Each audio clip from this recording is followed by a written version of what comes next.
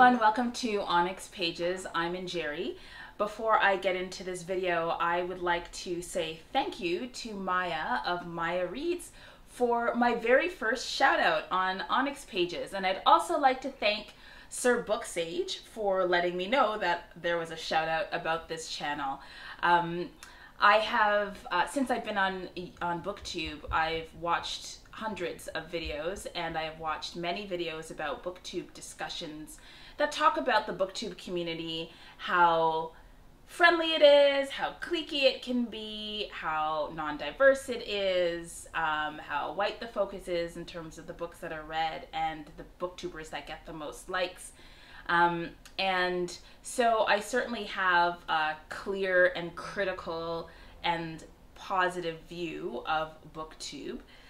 And on Friday, I just felt all the feels because I was supported by a booktuber who I've never met, and I really appreciate that. So Maya, thank you so much for shouting out this channel. I'm glad that you've enjoyed the content that I've started to develop, and I've watched your channel, which is wonderful, and I'm also going to link it below. So I hope that others will find your channel if they haven't already, and can enjoy the depth of knowledge that you bring and the perspective that you bring to reading. One of the things that I really like about Maya Reads' channel is that, unlike other channels that focus on a particular area of literature and then have maybe one or two videos of diverse books, Maya weaves in her analysis of diverse voices into all of her reads. And so she might have just a regular TBR or a wrap-up video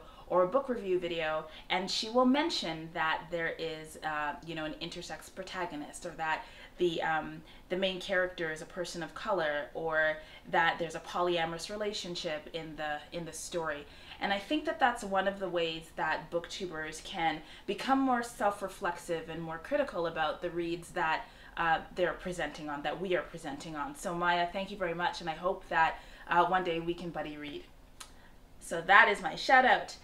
So this video, this part of it's going to be hopefully pretty short. I'm going to be doing a review on this book, which is Binti by Nnedi Okorafor. I'm going to be going through the 7 cowrie shell rating for this book, and then I'm going to pause and move over to the second part of the video, which is going to be a buddy read with Pretty Brown Eye Reader, who is an amazing booktuber whose booktube channel I subscribed to very soon after I started ONYX Pages. I really love Pretty Brown Reader's way of talking about books. I love her humor and her personality, and it was just a pleasure to meet with her online and record a discussion about this book, Binti. So that's going to be attached to the first half of this video. So let's just get started, and I will tell you what my rating is for Binti.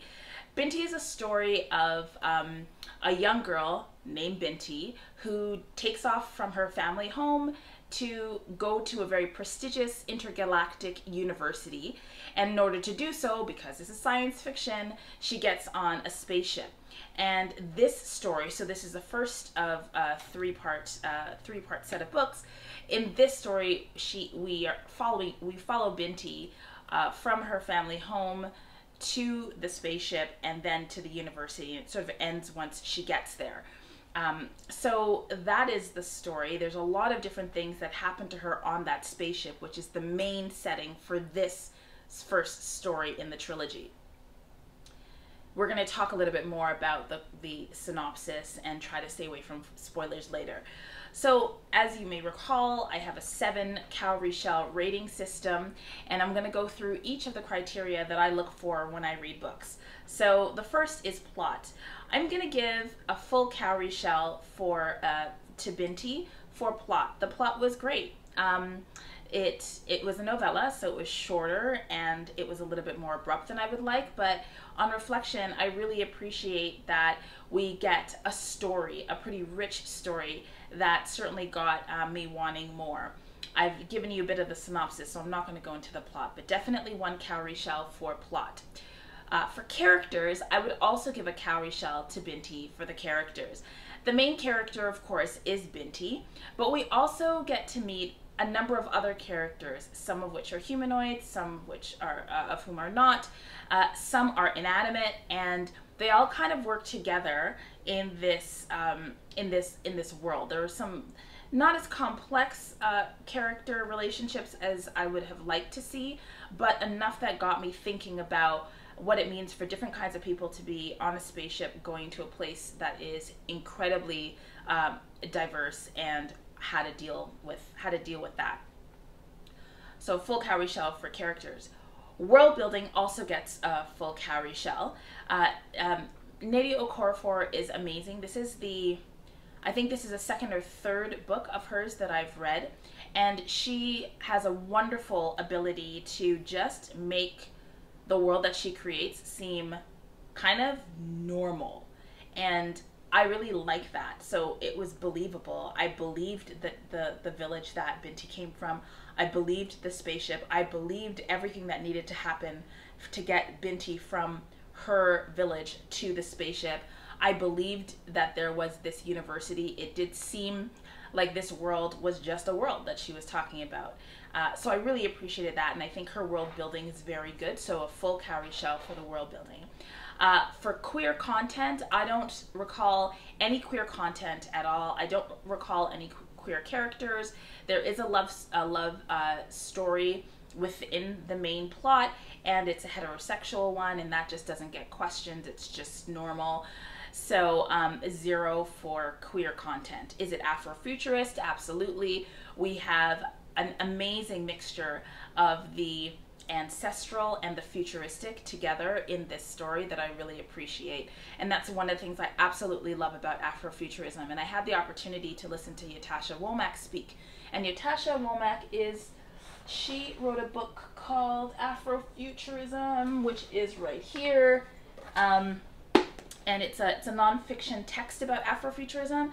And I heard her speak in Toronto, and one of the things that she said in her talk, and she was actually describing the cover of this book, she was saying that one of the things that she loves about Afrofuturism is that you can't really tell where the line of demarcation is between the ancient and the sacred, and the futuristic and the speculative, right? So she used this picture as an example, and she said, when we look at this, we don't know if this particular person is somebody from the future or somebody from the past, right? It could be a blending of both. It could be one, it could be the other, it could be neither. And so in this book, we see Okorafor blending ancestral knowledge and magic, and blending that with futuristic things like technology, and it just seems so seamless how that happens. So I really appreciated that. There was another piece that kind of speaks to Afrofuturism and the world building, which is mathematics and science. And this is truly a science fiction novella. We get to see math as magic, and I'm not going to say more about that, but it was really amazing to see that connection. So I would say a full cowrie shell for Afrofuturistic. Does this book challenge norms? Yeah, I mean, to the extent that science fiction novels challenge the norm of our regular lives, sure. But what I'm looking for this particular criteria is, are the gender relationships challenged? Is class challenges, race challenges, sexual orientation and gender identity challenges, disability challenged? Are the kinds of stereotypes and belief systems that run the oppression that we see in the world, are those actively engaged here in the books? Are they challenged? And unfortunately, I can't say that I saw a lot of that. I mean, there were really typical power structures, and there's also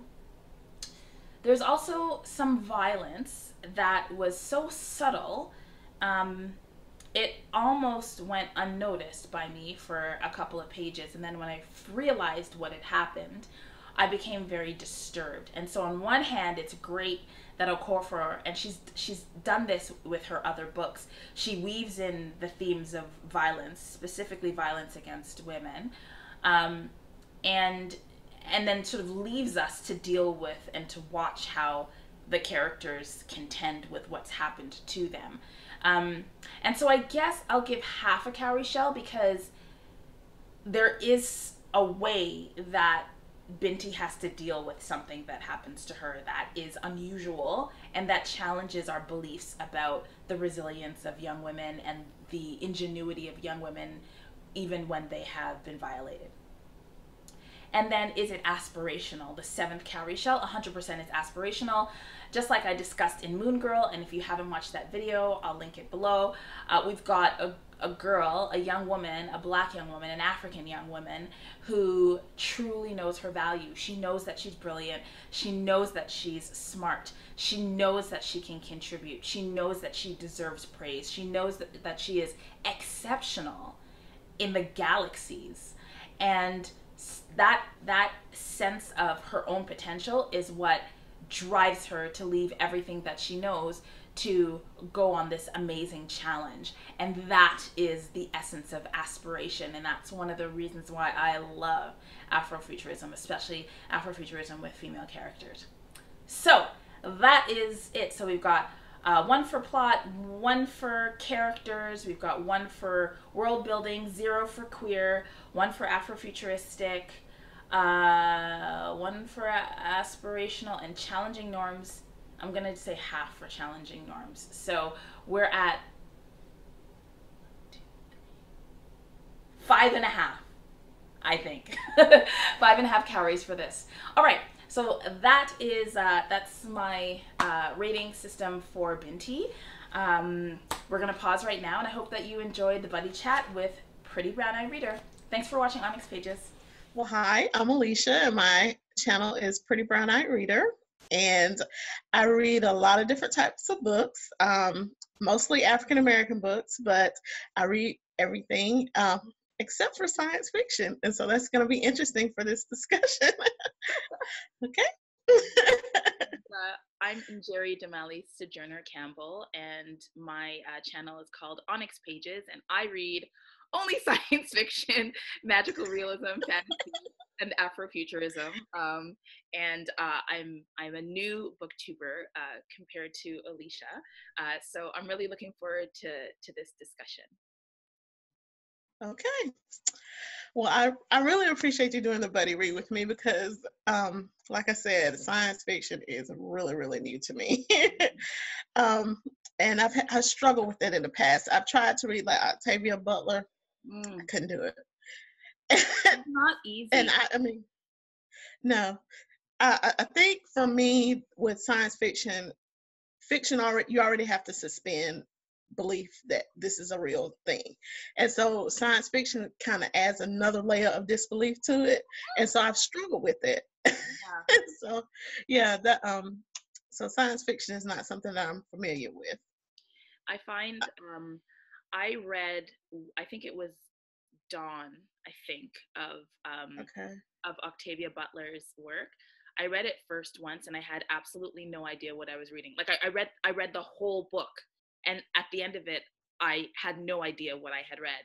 And then some years passed, and then I read it again, and I think that I like the way that you describe it, that there are these, you have to suspend your belief once and then suspend it again. That's now become one of the things I really enjoy about science fiction. But some of the stuff that I read right now, it sort of sprinkles our everyday reality into the story enough that we can bridge to this fantasy world. And that's what I'm finding about now. I've read everything that Octavia Butler has written, and some of her stuff is more dense than others, but she's got some really beautiful stories that you can see the metaphor that she's trying to draw between like an urban vampire and just being Black and living in North America, right? Like it's just it gets easier. But you might like, if science fiction is still not your thing, you might like magical realism stories where like it's your everyday story, it's your contemporary, except one person can fly. Like, besides that, everything else is just normal. And the magic in those stories it's really subtle. So that might be your gem. hopefully not, we won't get too far off tangent today, but have you read Mama Day by Gloria Naylor? No. That's probably like the only magical realism that I've ever read that I really enjoy. Oh, I love So I have tried experiment with that a little bit, but I really like Gloria Naylor. So it. I Okay. think that's probably a lot of why I like that book too. Cool. Is her writing. Okay. So today we're going to talk about Binti, the book. Yay, you got your copy. I have mine right here too. And I have a library copy because I'm just a library person. And the way I heard about the book is, of course, through BookTube. I've seen several BookTubers talk about it. And when they said it was science fiction, I was like, maybe.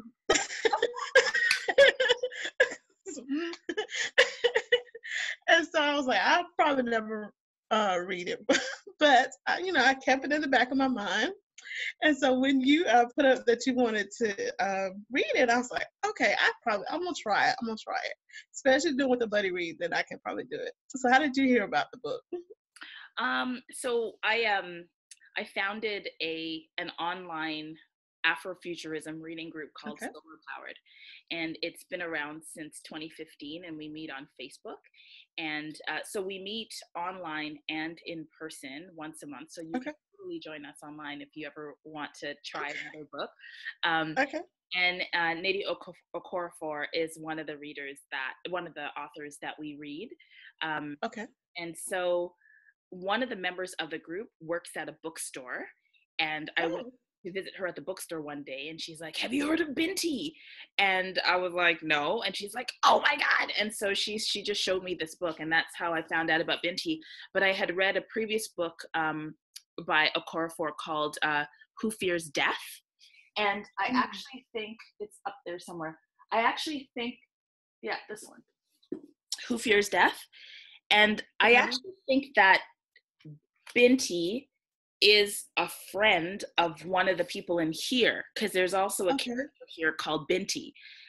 So I don't know what the relationship is between these two books, but that's how I found out about Binti and why I wanted to read it. And also it was really short, so I knew I could blow through it fairly quickly.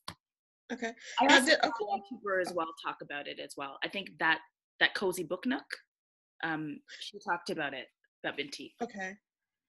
I think that Freeform Lady, I think she's talked about another book of Okorafor's, something about a phoenix, maybe? Yeah, Book of the Phoenix. Okay. Okay. Yeah, Book of the Phoenix. Okay. Which I haven't read. Yeah. Okay. As you might notice, I tend to read one author and try to read everything before I read someone else. Mm-hmm. Yeah. So anyway. I start out doing that, but I never can get that quite done.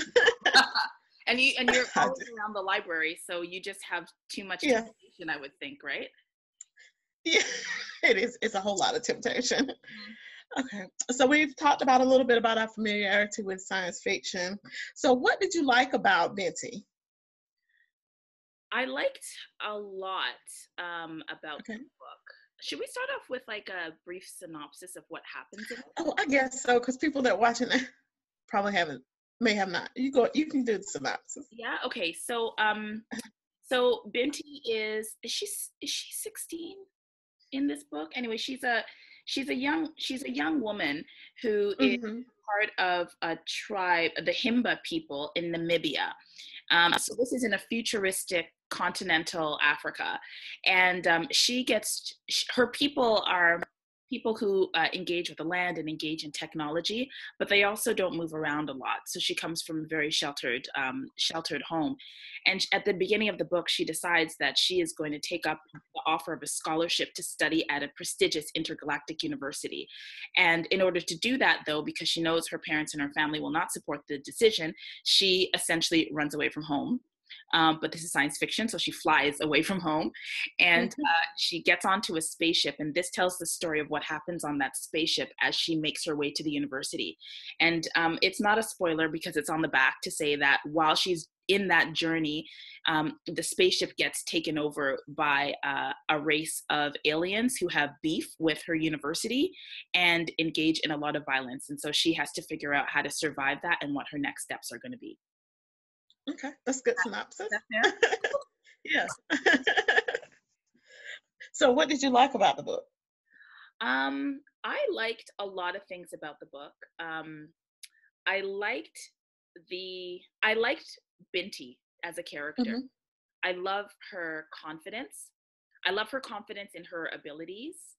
I love her love of community because, as you know, there are so many points in the story where she's ridiculed, scorned, judged because of her race and because Mm-hmm. of her culture and ethnicity. And so like we see that like the what she has on her face is, I don't know how it's pronounced, ojitse, Yeah. ojitse, Yeah. That ojitse. sounds good. And it's a mixture of clay and jasmine flowers, um, Mm-hmm. but it has magical qualities and properties to it. She puts it in her hair, in her braids, and on her face, and she covers her whole body with it. And she gets made fun of that at the beginning of the book, but then as the book continues, we see that this is actually a magical element that Mm-hmm. effectively keeps her alive. It Right. becomes a bargaining tool, right? So I like how Okorafor doesn't pull any punches at the beginning, with exposing us to racism and Mm-hmm. and sexism and ageism, but then as the character develops and as the plot develops, we see how all of those things are actually strengths that contribute to her resilience. So Mm-hmm. I really liked that part of the story. Yeah, that's so I really liked. What about you? What did you like about the book? I think the shortness is what helped me. That was Because I've been honest about my science fiction limitations, and one of the things is all this description about these planets and these alien types of things. But to me, she gave just enough description that you could imagine the aliens, you could imagine what Binti or the people or aliens she was interacting with. You could imagine them for yourself. And so I like the shortness of her writing and not giving too much detail. That actually was a plus for me, and that helped move the story along for me as well. Mm, Yeah.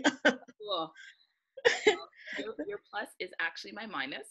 But Okay, so maybe your next question might be, what did we not like about it? yeah, that's what I was gonna say. So go ahead. I didn't like the shortness. She didn't give me enough. I didn't get enough aliens. I didn't get enough magic. Right? It was just enough for me because if she had to throw another one in there, I'd probably be like, I'm done. I'm not gonna do this anymore. So I felt like this was, when you go to a restaurant and you get an appetizer and it's so good, Mm-hmm. and you're just Yes. right. I hope the main is actually gonna live up to this. Like that's how I felt. Like I Right. felt like this was an appetizer that should have been a main. Like I should have had a whole plate of Binti, and I just had this little napkin of Binti. So I didn't like that. I mean, at the Mm-hmm. same time, it's a trilogy. Right. It introduces us to a world. It's very Mm-hmm. good, like Okorafor for beginners, right? Like in terms of people who have never read her work before. Like I feel Right. for Like me.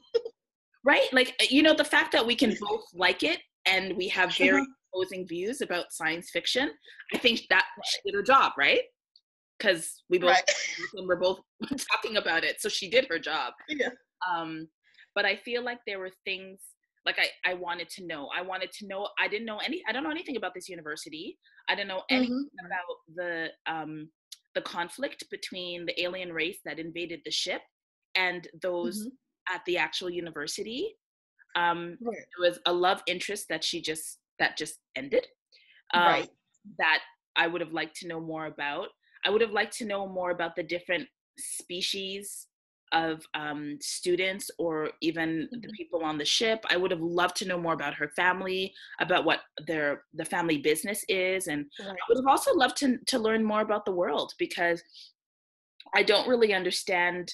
There's this interesting relationship between like futuristic Africa and like ancestral Africa, and she connects it, right? So like she's got these magical rituals that we might associate with like ancestors, and then she's got this technology which we would associate with like the future, and it's married so beautifully, but we don't really understand why. It's just kind of presented to us in the book.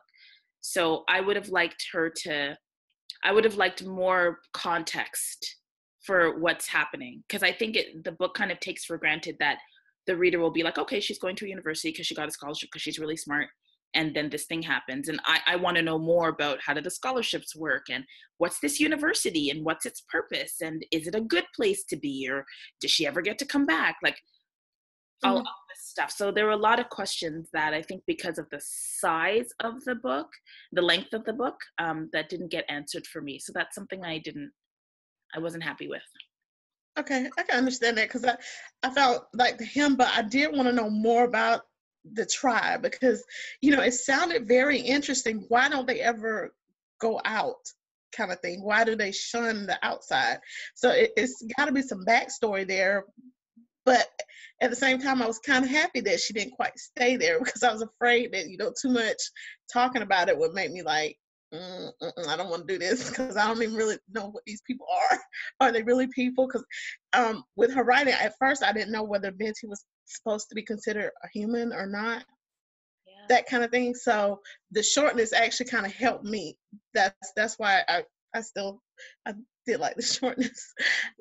For me, what I didn't like was I really couldn't tell what was real, and which I know this is probably the part about science fiction. I couldn't tell what was supposed to be a real like word or real thing, and I don't know how to do that. And I guess it's probably just more of having to keep reading science fiction to be able to figure it out. I don't know if that makes sense. It makes sense, but can you give an example of a thing that you weren't sure was real or not?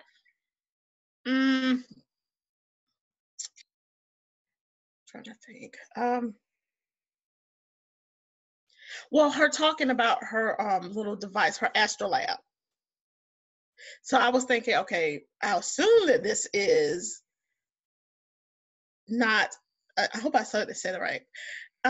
I assume that this is something that is something that she's created, that Okorafor has created for this story. But at the same time, I was like, well, that kind of sounds like maybe something true. I don't know. So that kind of thing. And I noticed some words were italicized in my copy. So I was like, okay, that's probably a made up kind of thing. But some weren't. Yeah. So I was actually gonna Google Ojidze to see if it was an actual thing. Okay. I know that I've definitely seen pictures of different communities that will put mixtures of clay on their face and their hair. So I've seen that before. So I resisted the urge to find out whether or not that word was a made up word or not. Right. And even is it the Edam? Yes. The little thing that she carries. So that was something so I definitely hear what you're saying about not knowing whether or not something was real or wasn't. Okay. So, but I think that's maybe just something getting used to reading the genre that probably maybe will help or something. Yeah, I mean, it's interesting talking to you about this, because I'm now thinking about things that I automatically do when I read science fiction. And one of the things that I do is assume that everything is real for the purpose of the book. So it never even dawned on me to think about whether or not she made it up, except for the Ojitse, and that's only because it had like the cultural element. But I've seen so many things in the worlds that have been created, like people can do things that may or may not be able to do in my waking reality. But I guess like one of the reasons I really like Afrofuturism is because it helps me imagine Black people, African people, in different ways. So Okay. I find it really liberating. I find the image of a teenager or a young adult traveling on a spaceship to go to an intergalactic university. I Mm-hmm. find that so liberating that I don't even care about whether any of it is plausible. Like I just feel so good with that image. And then I look at the world today and I'm just like, I want Black girls to feel like they can reach the stars. So part of the reason I read it is to feel uplifted. And so because of that, I don't often ask those questions about whether this is real or not. As long as it could be, I'm I'm satisfied. So I like your perspective on that because it helps me sort of understand another view. Okay. All right. Well, let's keep on talking. What was your favorite character in the book?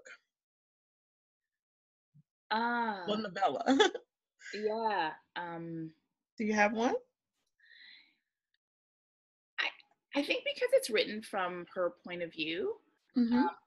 I would say Binti because I just feel like I didn't really get to know a lot about the other characters. But my second favorite character was the Meduse, who she Oh, cool.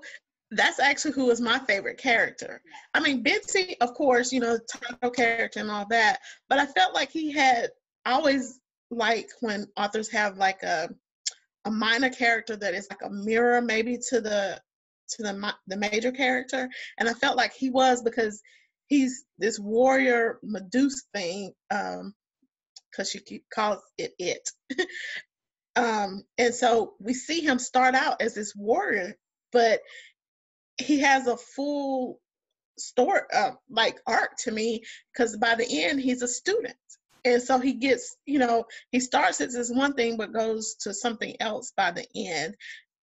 Very much like Binti, we see her as being this rebellious, she's a rebel. She's leaving her family, going to university. So she ends where she starts, but he starts out as something and he ends as something totally different, not with the same plan like she had. So I really, that was my favorite character in the story. yeah. Yeah, there's a part in the book where Okorafor has Binti saying, he reminds me of like my brother. He reminds me of Yeah. someone. Like she's able to Yeah. through the difference in his species, and she's also able to see through the fact that he was trying to kill her, Okay. and she sees something different, and they become friends. Which actually, if I can just go back to your question about what I didn't like about the book, Okay. um, and I've actually found this in a lot of science fiction, is it's the violence against women and how we are encouraged to not even pay attention to it. Like it, so for example, um and I guess this is a bit, well, I'll try to make it not a spoiler, but we find out towards the end of the novella that something has been done to Binti that she didn't agree to. It was non-consensual, and it had a very significant impact on her, right? It changed her life. Mm-hmm. And it happened in the context of war, right? And I remember reading it, and I remember thinking, okay, that happened, no big deal. And then I kept on reading, and then I kept Mm-hmm. on reading, and then I kept on reading, and I'm like, oh my gosh, she's like something violent has happened to her. And it took me a couple of scenes to realize that that had happened. And I guess I don't know if this is something I didn't like about the book, but it might actually just be something I didn't like about the fact that I've become used to certain kinds of violence, that I don't even notice it Mm-hmm. until it's over, right? And that it really got me thinking that like she was harmed and I didn't notice.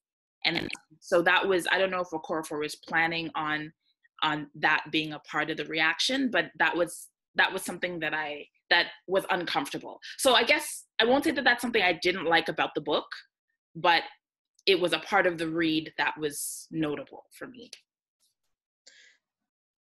And I feel like kind of convicted in that, because I didn't catch it as violence, I guess, like serious violence. I don't want to say this. The suspension of the belief. I was,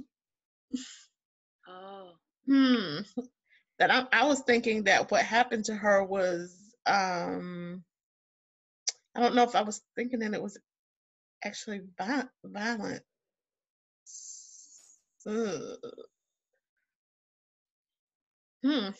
That's interesting.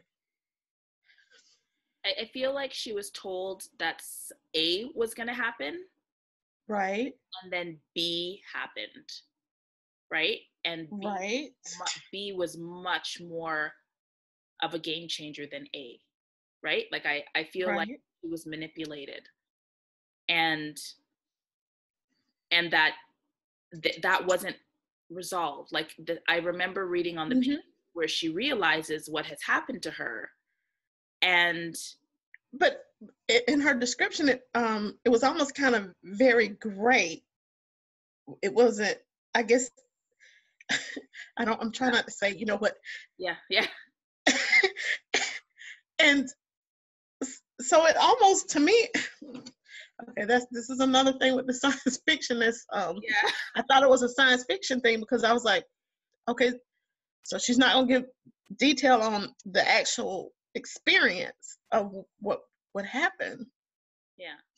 This has got me. I'm gonna have to reread that. Yeah, I put a sticky on it, and okay, like, yeah, like yeah. So okay.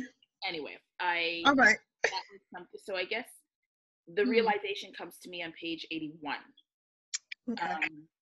And not necessarily that's where it happened, but that's where I realized, it's kind of hard to talk about it without spoiling it, but for people who are watching who haven't read it, I don't want to. No, I don't want to. Yeah. So I'm gonna go back to that. It kind of went way over my head, I think. Yeah. Oh, so what were we talking about? No. I'm like, got my mind like, oh man, I just missed that. Thanks for pointing that out, because it is. That's what happens in a novella, right? Like everything goes and then you're just like, whoa. What? Wait, what? Yeah. Yeah. That was good. Okay. Well, let's talk about our favorite tool that Okorafor puts in there. Okay. What's your favorite? It's a tie, but okay. Between the two most obvious ones, that would say the EDAM. Is it EDAM? I think it is the EDAM though. Okay.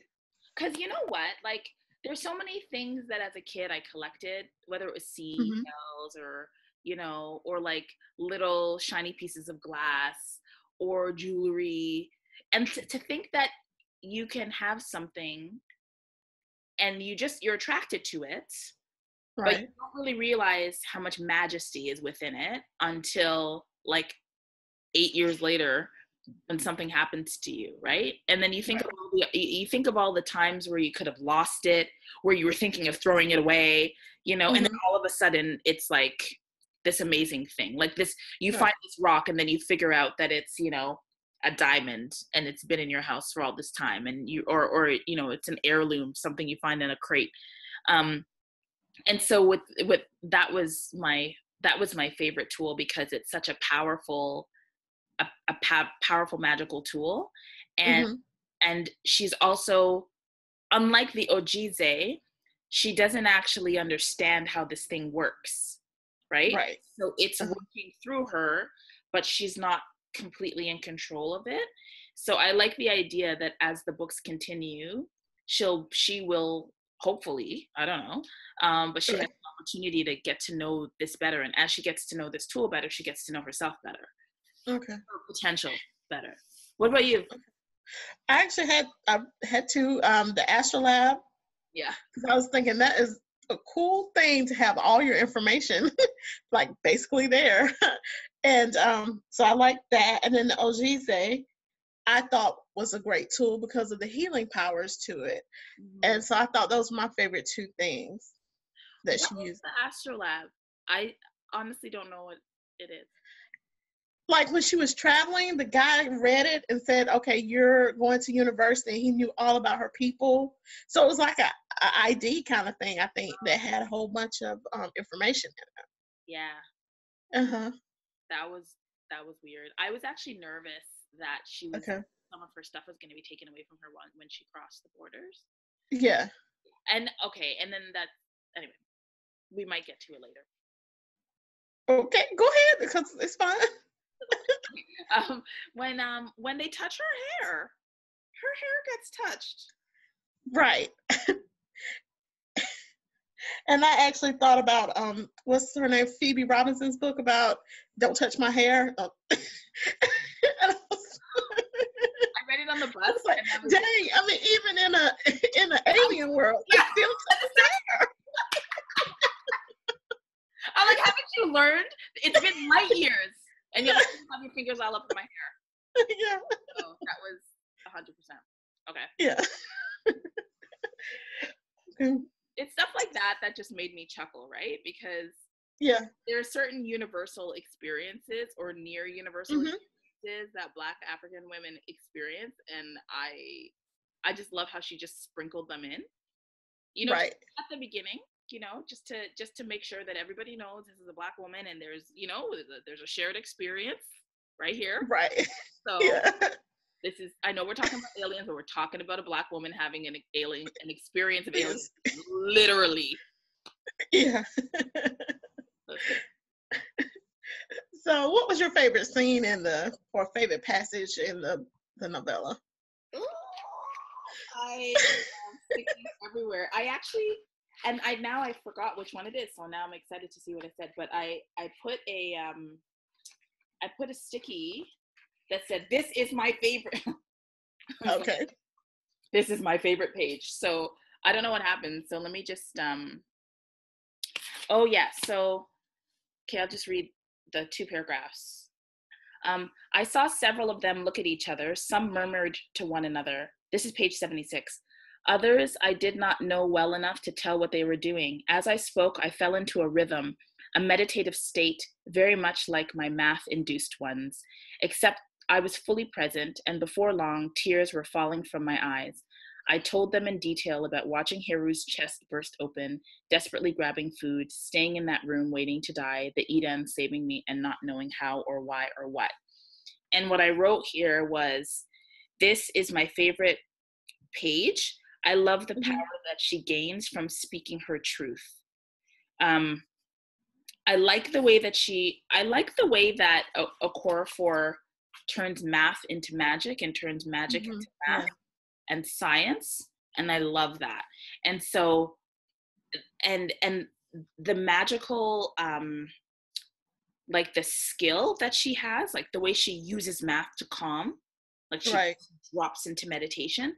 So what I liked about that passage was that as she's speaking about what happened, this terrible thing that happened, she's getting calmer and stronger and louder and speaking with more conviction. And that's happened to me, where I've been very afraid to say things that were difficult, but then once I started saying them, like my shoulders go back and I become more powerful, and I actually feel like I can do this. And I loved how that was described. Yeah. Okay.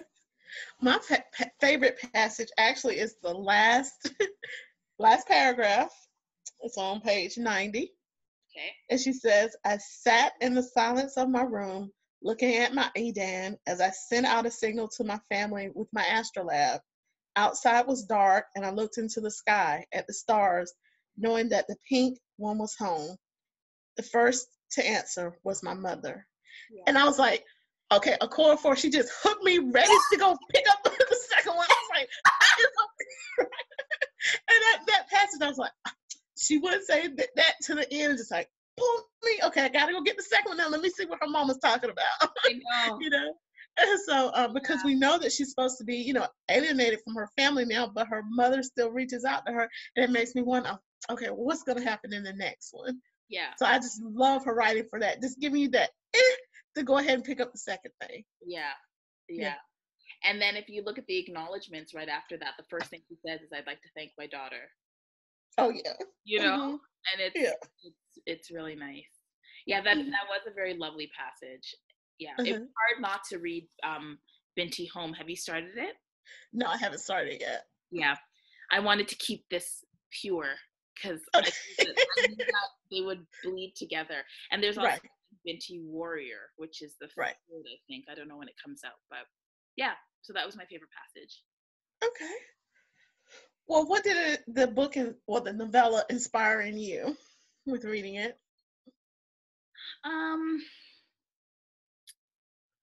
I think I'm just looking at the picture over here. Right, that's a gorgeous cover. I could just look at it all day.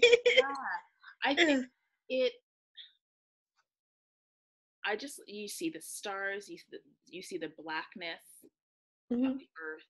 And I didn't notice this, but if you look towards the bottom, there's something that looks like it could be like some kind of metal armor that she's wearing, or it could maybe it's not metal, maybe it's a scarf that has a metallic sheen to it, right? I love that she puts a girl, because in a lot of ways this like one of the tropes that we see in here is like first day of school, right? Like the weirdness of first day of school, and everybody's looking at me, and do I belong? And I'm going to this place, and I had to leave my family to go to this place, and like, will I belong with my family anymore? Like there's those themes, I think, are not unusual themes for us. They're familiar to us, but she layers on, you know, other things, like, and I think that there's something validating about imagining these stories of teenagehood and young adulthood, and seeing them for the alienating things that they are. Like really just saying like, yeah, it does feel like going on a spaceship. Like for people who have had to, like I lived at home when I went to university, but a lot of people didn't. They left their home and went somewhere else, and maybe that's exactly what it felt like. I certainly know that there have been times in my life where I have felt like I literally went on a spaceship and nobody knows what I am, right? And so I just love that this book tells the story, and that we see her being strong through it all. Like even when she's like not even sure if she's going to survive this, she's still strong. You know? And that was what was inspiring for me. She's powerful throughout, even in her weakest moments, in her moments of the most beautiful surrender, she's still powerful. She never gives that up. No. I think the book kind of inspired me to think beyond what's happening in the world now. Think about a world that's totally different. And I never really thought about science fiction. I always thought of it just something made up, but it actually, you know, could make me think about, don't concentrate on what's going on here. Let's think about something that could happen later, something that looks totally different from what's going on now. And so I really like that about it, and I didn't expect to feel that way about reading it. So I was really shocked by that. Nice. So any additional thoughts you want to talk about Binti? I'm ready to read the next story. You know, you really reminded me of how she left it off, and that, you know, that door opener that she puts at the end. I do want to read more, and because we know that the next book is called Binti Home, right? No, does she return home? Does she make a home at the university? Like, what does that even mean, right? Yeah, right. I don't know. Yeah, so I'm next one. I hope that we do a video about the next one too. Okay, I'm game. I'm actually surprised. I'm looking forward to reading another science fiction. Nice. I may become a convert. Yay! It's all but listen, we are here. We are here. The Afrofuturism is ready for some pretty brown eyes. Okay, we're ready. We're ready. Okay. Well, I really appreciate taking time out of your day to talk with me about this. And Yeah. it just has been wonderful. Yeah. Thank you for saying yes. No problem. For trusting, this stranger from Toronto, Canada, who's like, let's do this together. So thank you for that. This is wonderful. That's the fun part of BookTube for me, is meeting different people from around the world, and just that, having a mutual love for books and writing. And it's just awesome. I really enjoy it. It's using social media for good. I like it. Finally, it's true. Yeah, and thank you very much for facilitating the conversation. And oh, no. Fantastic. No problem. I thought we would only have like a 15 sentences, so just a novella. I was like, oh, we'll just be like 15 minutes. We're almost at 45. I know. Okay, well, I'm gonna upload this and so we can put it on our channels and more people can join the Binti Okorafor love. Oh, and thank you to Nnedi Okorafor. Of course. Right? Of course. Like, thank you for creating this amazing, liberating world that can bring together a science fiction agnostic, right? And a convert, and we can come together for Binti. Yes. Thank you for doing that. That's awesome.